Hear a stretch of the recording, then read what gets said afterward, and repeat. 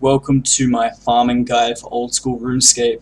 Whether you're a complete farming noob or you're a experienced farmer and you want little tips or tricks, this is definitely the video for you. So welcome to my farming guide.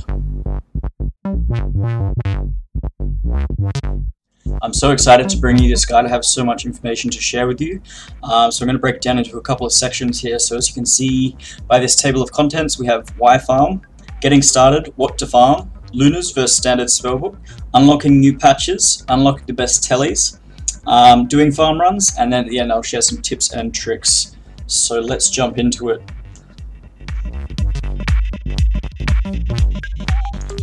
So why should you start farming? Well, farming is actually one of my favorite skills. It was actually one of the first skills that I started to do when I started playing. Basically, it's really great profit right off the bat. It's really cheap herb lore experience.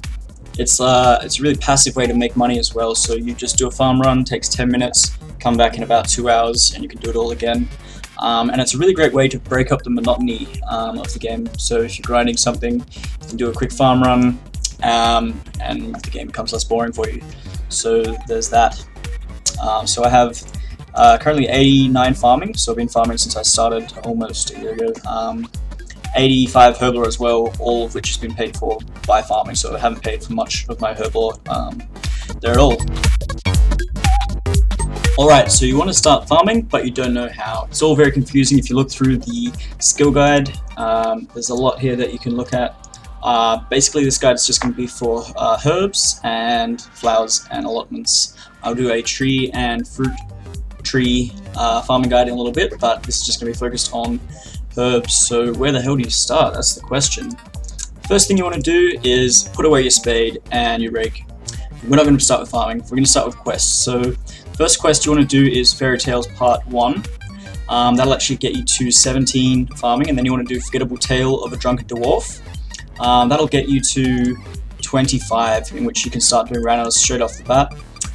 From there I would do Garden of Tranquility, and that'll get you up to 30. And then do Big Arms Adventure when you can. That is, will unlock an extra patch for you, but I'll explain that in a little bit. So that'll get you to 30 herb lore. That can basically mean you can start farming Ranars straight off the bat. So from the very get-go, you can be making up to 200k profit per farm run just by starting those, finishing those quests. So I definitely recommend starting off with questing. Alright, let's move on. Alright, so what should you farm? So at 25 farming you can do Ranars. I would definitely recommend doing those. They're really great money. Don't actually have any seeds or Ranars at the moment. I've moved on to Snapdragon seeds. But Ranars are really great money, although they do require a lot of initial capital, like initial startup money. So what you can actually do is farm some different herbs. So for instance, Toadflax and Avantos. The seed cost is really low, and then they have a really good actual price of the herbs there, so you will actually make a lot of profit there. So let's just compare the price of some seeds here. So I have 5 Snapdragon seeds, let's call it 5 patches. And I'm going to assume that I get about 6 herbs per patch. So if you're using Super Compost and the Secretaires, the minimum you can get per patch is 5, and that goes up according to your farming level. Of course, some will get diseased, but you will make a lot more than just the 5 or the 6 for each patch. So I usually use about 6 as my standard of comparing prices. So the 5 seeds here cost 230k, and then we're going to put in 30 Snapdragons, and I get back 290k. So that's about 40k profit there. That's terrible maths. It's about 60k profit there. And then obviously you get more according to a higher farming level. So I rarely get this low amount of seeds. I usually make about 200k profit per run with Snapdragon seeds. But if you do Toadflax, for instance, the seed cost is really low. I think they're less than a k each, and then the Toadflax return is about 3k per herb there. So you actually save a bit of starting costs, and you'll make some easy money there. So it really depends on personal preference and how much starting cash you have as to what to farm. In regards to flowers, basically just do the best flowers that you can do. Oh, that is herb lore. Let me just whip up this. So you want to do flowers as well as herbs and allotments. So basically, if you have done the quest to get to level 30, start with limps straight away. They profit about 2k per seed. So I mean, it's not a lot, but it still all adds up, and it is useful for herb lore as well. If you are doing allotments as well, and say you're 20 farming and you're making sweet corn, you can use a scarecrow in the flower spot and it'll actually protect those. But I recommend doing watermelons. They're great for protecting pineapple trees when you're doing fruit tree farming. So basically just do the highest thing you can, and then with herbs, whatever make the most profit. I do snap seeds because they do give a lot of experience and they're pretty good money as well. So that is that for that section. So let's now move on to comparing Lunar Spellbook to Standard Spellbook when it comes to farming. So I usually use the Lunar Spellbook, I'm always on it, so it's really handy for farming. It's got this great spell called Fertile Soil, which basically uses a super compost on your farming patch without having to carry it around, so it saves a lot of inventory space, and it's really handy. You can just keep the runes in your inventory and use it, and it's really handy, as well as a couple of really handy teleports such as the Fishing Guild teleport for the Artiguni farming patch and the Catherby one for this particular farming patch that I'm at. If you are using Standard Spellbook, I would recommend growing watermelons. They make really great super compost. So basically, in order to make that, you farm the watermelons, you pick them, you put them in the compost bin, you wait about 45 minutes, I think it is, and then you have super compost, and then you carry buckets with you, you carry super compost with you.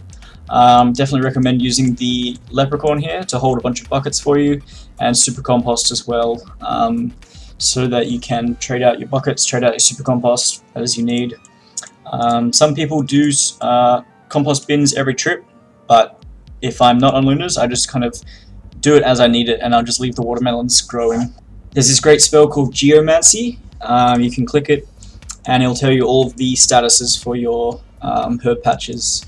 So as you can see, they're all grown, they're all super composted, and Catherby is actually dead here. So you can see which is dead, which is not, and which ones are actually protected.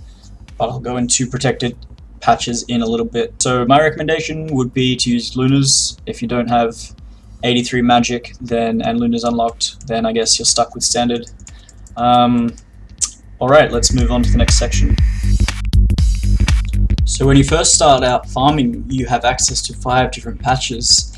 They are the one in Catherby, the one in Canifus, the one just south of Falador, the patch just north of Artiguni, or Ardogni, however you pronounce the Ardi. It's just north of there. You've got that one as well. And there's also a farming patch on Zaya that you can use straight off the bat. You don't have to do any favors or anything to use.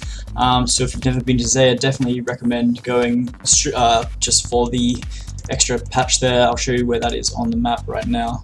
So that's where it is, and then this is all of Zaya. So this is where you get off the boat from Zaya, from the docks. You just run south, straight down the beach, and that's where it is, just there. Alright, so those are the initial patches that you get when you start farming. There are a couple that you can actually unlock with some quests and some diaries, so I'll show you those ones.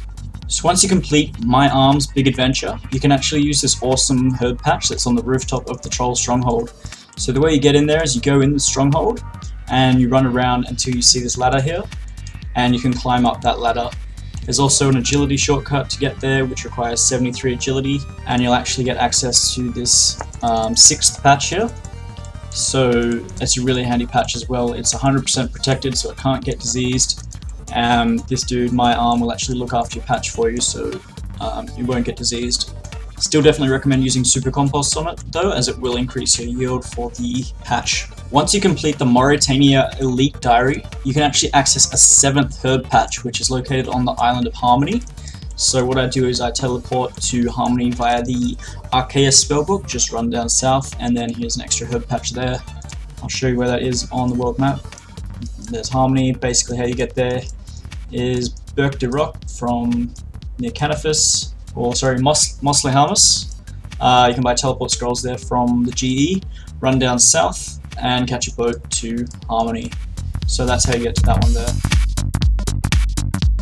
So now I'm going to run through the best ways to get to each patch and how you can unlock the best possible teleports.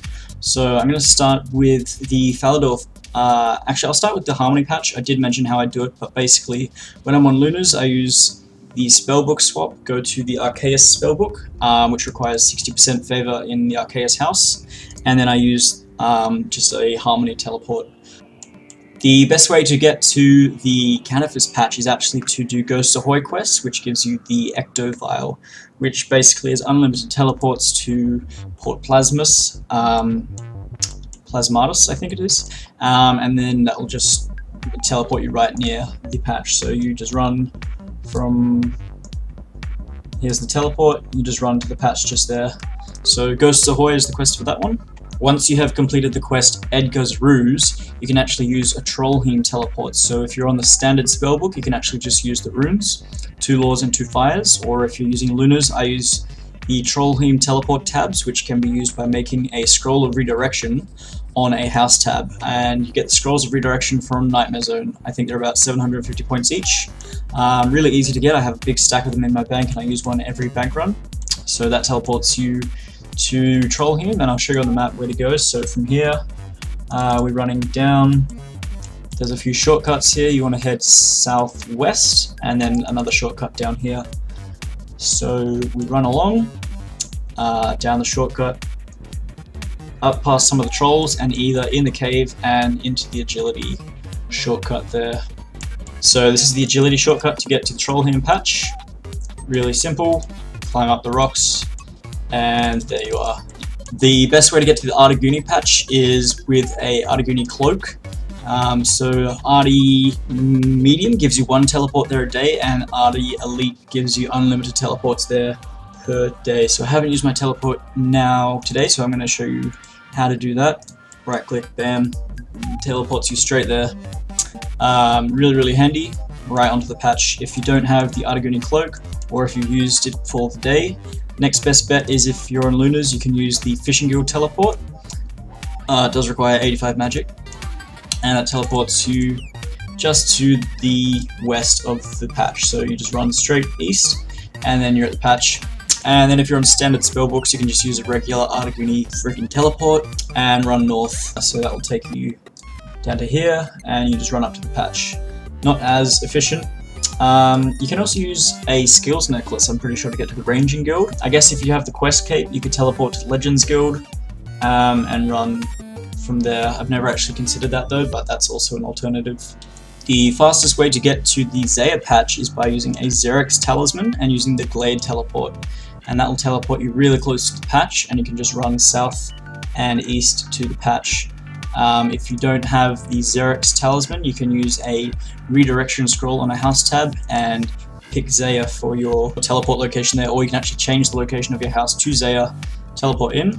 I'll show you where that is. So there's the house portal there, and then there's the farm patch, so you can just run there. In order to get the Xerix talisman, you have to do a little bit of Shazian favor, so you start off by healing some of the injured soldiers, and then after that you can go and kill some little lizard dudes. So 0 to 5% you want to heal injured soldiers. From there can fight baby lizardmen. So the best bet is set up a cannon in a multi-combat area, protect from melee, tank the range, so wear like range tank armor, and go to town on them until you get a Xerix talisman. You actually use the fangs that you get to charge your amulet, which can be bought on the GE. But if you don't want to do that, you can just kill the lizardmen, collect their fangs, and charge it with that. And I'll actually hold up to 1,000 charges, which is really awesome. Next up we have the Fally patch. So the best bet there is to use an Explorer's Ring from the Lumbridge Diaries. So with the Lumbridge Hard Diary, you actually get unlimited teleports to the Cabbage patch, which is really close to the farming patch there. With the Medium Diary, you get 3 teleports there. That's the best bet. If you don't have the diary done, I would suggest teleporting to Draenor Village with the Glory and running up to the patch there. Or alternatively, you can teleport to Falador and run down, but that's a bit of a trek there. If you do have the minigames teleport to the Rat Pits in Port Sarim, that's also pretty close, and you can just run up north to this patch there. The last patch is Catherby, so if you have 87 magic and lunas, you can just do the Catherby spell, just teleport straight there. or you can use a Camelot teleport if you're on regular teleports, and just run from Camelot down to the patch just here. So those are the best ways to get to all the patches. Let's move on to the actual farm run. This is where it all comes together. So for a farming run, basically you want to go and hit all of the patches, plant all new seeds, and collect all of your herbs that you've just planted. So you want to do them all together, and then you can go back to doing what you're doing. So the good thing about farming is you can do it every Slayer task, or between every 2 Slayer tasks, anything like that. Just every couple of hours you can do a farm run. Once your herbs are fully grown, they won't get diseased. So once they're grown, they're good. You can leave them all day, all month, whatever, and they'll stay there. So let's just run through some of the gear that I take when I go farming. So we're going to start with the basic tools: a rake, a seed dibbler, a spade. Now I take a rune pouch. It's basically got lore runes, astral runes, and nature runes for just saving inventory space. You can buy these in Bounty Underworlds in Edgeville. Then I take some limp seeds, some snapdragon seeds, and watermelons if I need watermelons, but I don't at the moment, so I'm not going to take those. Then I also take some blood runes, soul runes, and cosmic runes, and I'll show you why in just a sec. So we've got the Xerix Talisman, the Magic Secateurs that you get from Fairy Tail Part 1, a Earth Staff or a Mud Staff, the Teleport, the Ectophile, a Trollheim Teleport, and then I have full Graceful here for some weight reduction, so that basically just means that I can run a little bit longer. And then I have the Explorer's Ring here from the Lumbridge Diaries. So that ring actually gives me an energy boost if I need it, so if I'm running around so much, I can restore my energy from that. So you can start at any location, run to the patch, collect your herbs. So I always wear the Magic Secateurs when I'm harvesting. It gives you a bigger yield. If the patch gets covered in weeds, use your rake, and then you want to super compost it, and it's done, easy. I definitely recommend Luna's, it's so great. And then once you plant your new plants, you can use the things that you harvest on the leprechaun, and he'll actually note them for you so they can see. And then you can move on to the next patch. It doesn't really matter which order you do it in, but I usually like to finish at Catherby just because it's right next to a bank, so I can bank all my farming gear and then get on with Slayer or quests or whatever else that I'm doing. If your patch dies, there's a couple of things you can do. If you don't have the Arceus spellbook and you don't have a pretty high magic level, you can just dig it out with a spade, just click on it, clear it, and then put more compost in and replant it, and then you just have to kind of consider that a loss. If you have got the Arceus spellbook and you have 96 or 92, you can use a magic potion and boost to 96 to spellbook swap while your Lunas to Arceus. And then there's this awesome spell called Resurrect Crops. It requires 78 magic and the Arceus spellbook unlocked, and you can resurrect dead herbs. It's got a chance to, so there it failed, so it's a loss, but it does have a chance that it can save your herbs. If you're using high level herbs such as snapdragons or ranas that cost a fair bit, they're about 40 to 50k each, you'll actually save that money if they die. Plant some new seeds and then move on to the next crop. So this is the tips and tricks section, so if you're an experienced farmer you might learn something here. Basically I'm going to run through some diary rewards that are really helpful. The Artie diary, which is where you get the cape from, the cloak, which can teleport you to the farming patch. So Artie medium gives you 1 teleport, Artie elite gives you unlimited teleports.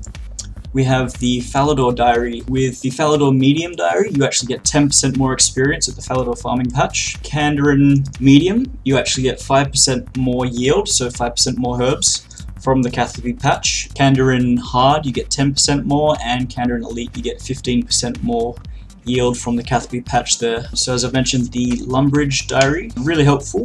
The medium gives you 3 daily teleports to the Falador patch, and then the Lumbridge hard gives you unlimited teleports to the Falador patch there, so it's really handy for getting around. And again, I'll mention Mauritania Elite Diary gives you 1 extra herb patch on Harmony. So protected patches, basically the Trollheim patch is protected, and the Zaya patch you can protect if you have 50% Hosidius favor. They'll actually look after your herbs there for you as well. You always want to be running, so that's why I wear the Graceful, and if you run on low on energy, you can use the Explorer's Ring to recharge your energy. If you have really low agility, you can always bring a Stamina Potion as well for that. One more tip though, when you're harvesting herbs, you can actually spam click the herb and it will harvest them a lot quicker. So you basically get a herb every tick instead of waiting for your character to do the animation for each one. You can interrupt it. The spell for the Luna, actually you can interrupt the animation So I'll just give you a quick example of that. So you can use the spell on the patch, and then pretty much right away use your seeds on the patch, and you'll go ahead and plant them a lot faster. So that pretty much concludes the guide, guys. So I hope you enjoyed it. I hope you learned a lot. If you did, feel free to throw a like onto this video, and if you have any questions about farming or any questions in general, throw them in the comments section below and I will try and get back to you. If you're new to my channel, feel free to subscribe. You can follow me on Twitter, and you can follow me on Facebook, and you can also follow me on Twitch for when I stream. All the links are down below and should be on the screen. So thank you so much for watching, and if you have no idea who I am, you can click on this video right here and find out a little bit about myself, and if you want to watch some more videos, you can click here. So goodbye and peace.